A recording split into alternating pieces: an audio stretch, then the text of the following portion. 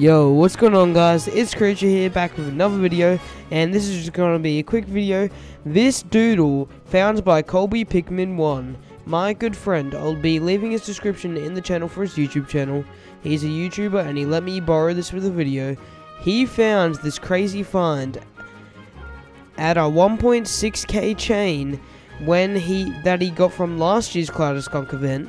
He did 150 encounters and found this Rainbow Stripe Pride Tint Mht6 style Klydaskunk, and man, is this thing amazing. I mean, just look at it. We put the Halloween skin on it. Look how nice that is. Holy. But yeah, I just thought I'd show you guys what it looks like and that it's been found. I'm not sure how many of these have actually been found yet, but I'm assuming this is probably one of the first, so this is really cool to see. Thank you very much, Colby, for letting me borrow this for the video. I really appreciate you, and I'll see you guys all in the next one. Peace out.